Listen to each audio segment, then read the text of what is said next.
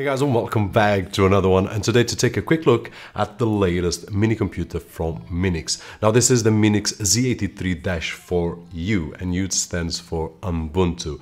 Now for those of you that are wondering, hey Robert, is that name familiar? Yes it is. We have seen the Z83-4 Windows Home Edition, and then later on we have seen also the Z83-4 Pro, which was the Windows 10 Pro Edition and a slightly better processor, and this one right over here has the same processor as the Windows 10 Pro version and a slightly improved, which we will see in just a few moments. Now, starting with the unboxing experience, once we open this package, we will find a quick user guide, the Minix Z83-4U, also a external antenna, HDMI cable, the power adapter with the most common socks, and the VESA mount so that we can mount the Z83-4U on the back of a monitor as we have seen in the past. Now guys, one of the things that they all have in common is in terms of build quality, they still have this really nice plastic, and in terms of connectivity, they share the same connectivity as well. So if we look here on the right hand side, we will find 3 USB 2.0 ports, 1 USB 3.0 port,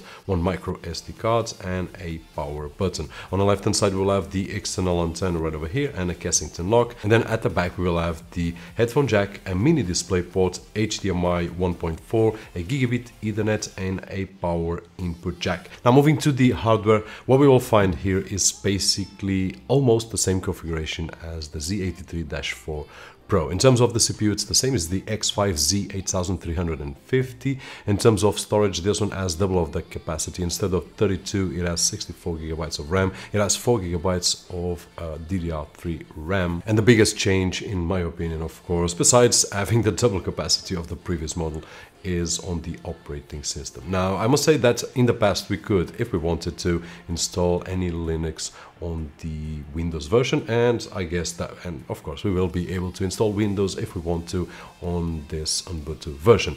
But in my opinion, we have right over here, in terms of Minix offer, 3 different flavors for everyone with different prices as well. I will leave a link down below. So this is something to consider if someone is looking for a mini PC with Ubuntu, for example, and doesn't want to install anything, then this is probably a great solution. Now, in terms of the operating system itself, for those of you that are not used to Linux, and I'm one of those because my main operating systems are Windows and Mac OS. I do play occasionally with Linux because I'm curious and I like to play around with devices, and we can do a lot of stuff in Linux. So my suggestion is that at the beginning we will have a learning curve, especially if we want to install apps. Now Linux, Ubuntu and other versions of Linux are getting friendlier and friendlier, and they are very easy to install apps. They even have a similar thing to the App Store, but we will not find all the apps that we want. And for example, I wanted to install Kodi,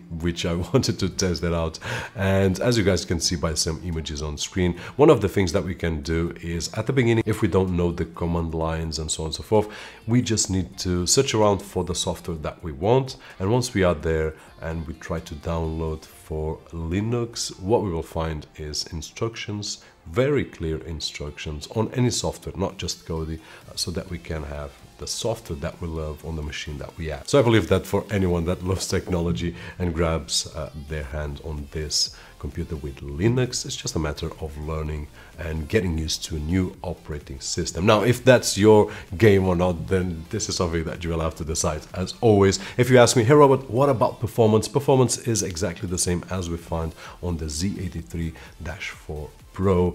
We will be able to use it as an office machine. We will be able to do a lot of stuff as a server device, 24/7 connected. And of course, if you want to use it for multimedia playback, for gaming and so on and so forth, then we will be able to do everything that we have done with the Z83-4 Pro with no issues at all. So in my opinion, I love technology, so it's great to see another version of this computer, in this particular case changing the operating system, coming from Minix. So this is my opinion, guys. Hopefully this video is helpful in some way, and if it is, don't forget that usual thumbs up. My name is Roberto George, and as always, I'll see you guys on the next one.